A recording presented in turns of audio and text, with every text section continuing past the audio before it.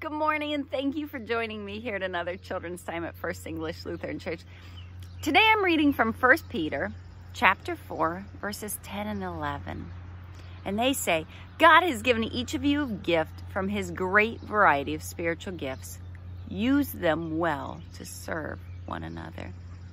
Do you have a gift of speaking? Then speak as though God himself were speaking through you. Do you have a gift of helping others?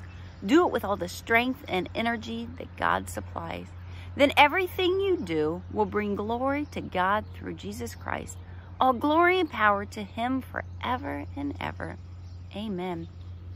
This morning, I'm sure many of you guys know about our quilting group at the church, and maybe you kids don't know about them, but our church has a group that quilts.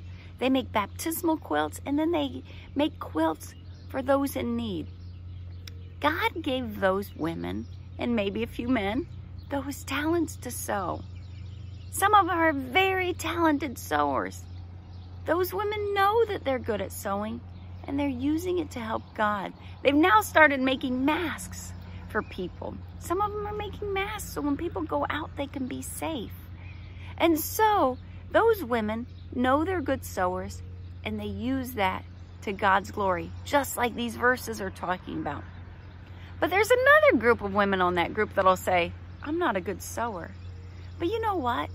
They're good at learning. They're good at listening to direction from other people. They're good at doing the smaller jobs. They're good at the desire to learn. They're good at wanting to be around other people. And so they too are a part of our sewing group, even though they might not be talented sewers. That group reminds me of these verses. Whatever gifts and talents God has given you, use them for God.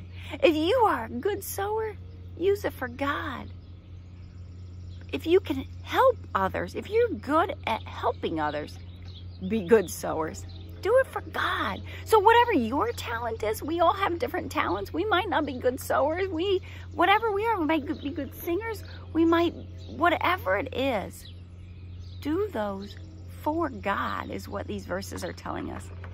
So remember, all our gifts and our talents come from God, and we're to use them for God is what this is telling us. So please do that. Figure out what your gifts, what your talents, what you're good at is, and do it for God.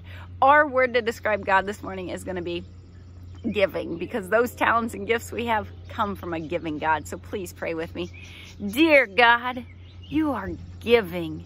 You've given all of us talents and gifts. Help us to know what our talents and gifts are, and then to use them for you.